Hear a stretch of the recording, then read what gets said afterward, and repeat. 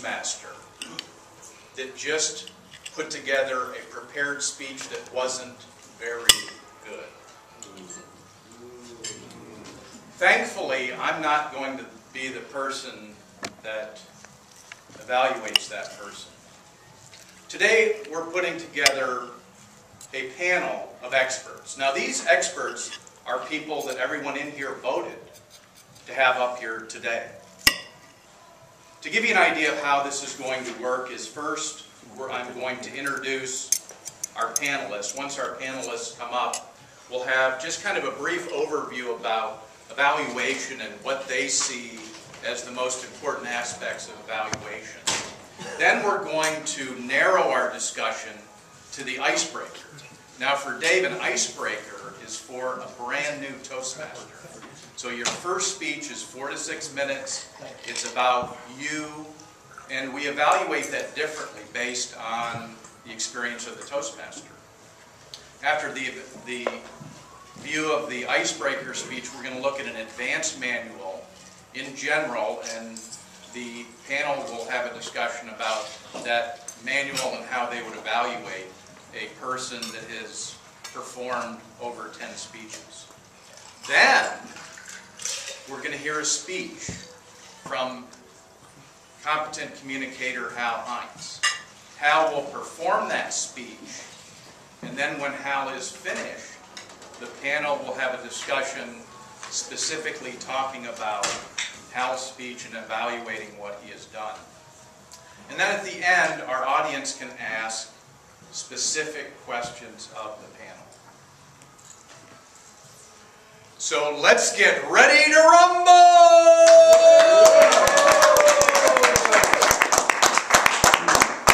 Panelist number 1. She joined Business and Professional Toastmasters in 1984. She won Best Speaker Award 7 out of 10 basic manual speeches. She served several officer positions and was elected president in 1987. Was awarded Outstanding Club President at area, division, and district levels.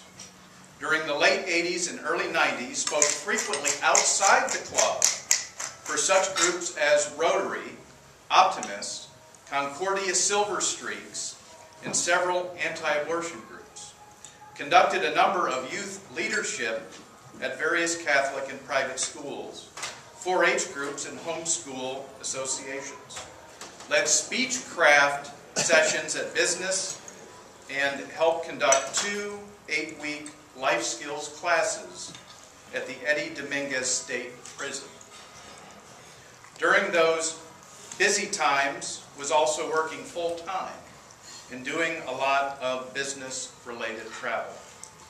Received her ATM award on her birthday, December 28, 1989. Served 2 terms as area governor.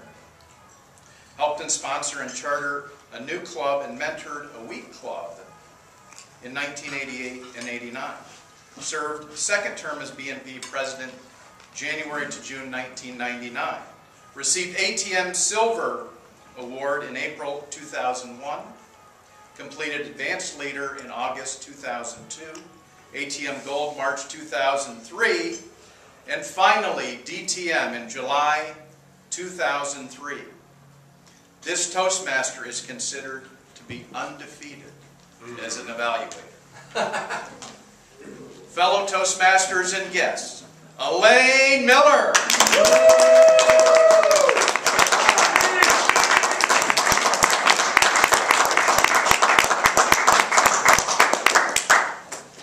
Panelist number 2.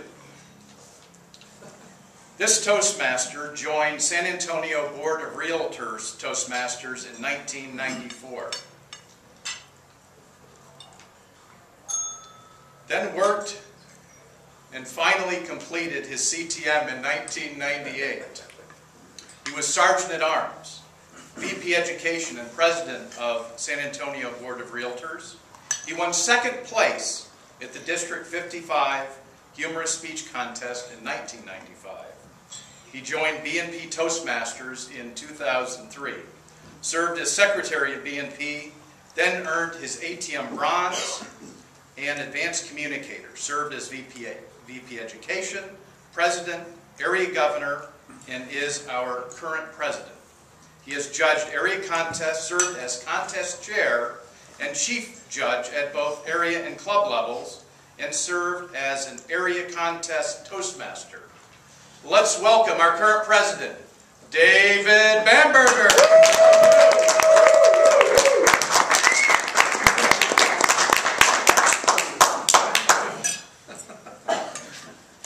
Panelist number 3.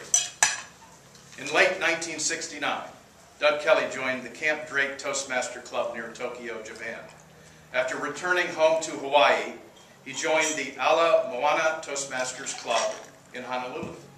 In 2004, he moved to San Antonio and became a member of the esteemed Business and Professional Toastmasters Club.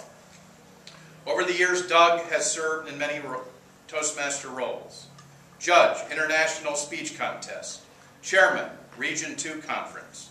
Chief Judge, Region 2, twice. District Governor twice. Awarded Distinguished District, both times. Awarded DTM 5 times, his 6th, could be later this year. He has served at least once in every leadership role in club, area, division, and district level. Panelist number 3, Doug Kelly.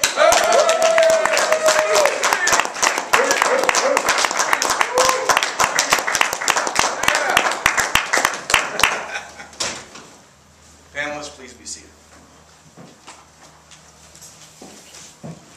As I mentioned, we're just going to have a brief discussion to start off with on evaluations. Panelists, think about this. You're getting ready to listen to a speech you are evaluating. What goes through your mind? Elaine? I think always the very first thing in a good evaluation is put yourself in the speaker's shoes. Empathy is really, truly needed, because what if that speaker has always been terrified of getting up in front of people? And you're the evaluator who cuts that speaker to ribbons. They may disappear. So I think true empathy is the first thing and most important to me. David, what goes through your mind? I consider usually I've talked to the speaker ahead of time, but I also consider their level of skill and what they're trying to do, which you find out when you've talked to them prior to their speech. And then, like Elaine said, and I think probably everyone does this to one extent or another, you kind of put yourself in their shoes.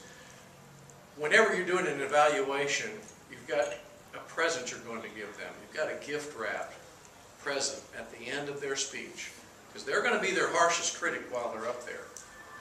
And with a little bit of empathy, with understanding for the level they're at, you're going to have an intuitive sense, an empathetic sense of where they've probably beaten themselves up, and you're going to gift wrap some things to them that encourage them to go further and go for that next level of speaking that they're striving for. Doug, what goes through your mind? Nothing. When I'm preparing to do an evaluation of a member, I like to, if I can, talk to them before, find out if they're working on something specific. But more importantly, nothing goes through my mind. I try to clear it. I think about the speaker, I think about the relationship I may have with them, I think whether I like them or I don't like them, I think about all those issues that I have personally about that person. And I try to put them away, don't need them, they're not going to help. And then when the person gets up, I listen carefully. A lot of times people, if they look at me after I've listened to my speech that I'm evaluating, they'll notice I'm not paying attention to the next speaker. So I'm working on that evaluation. So I want to be clear, open, and available to hear what they're trying to say and how they're trying to say it, so that I can hopefully give them an example of how they could have done it differently that might have made it more better. More better. Doug, I'm going to come back to you again. Do you experience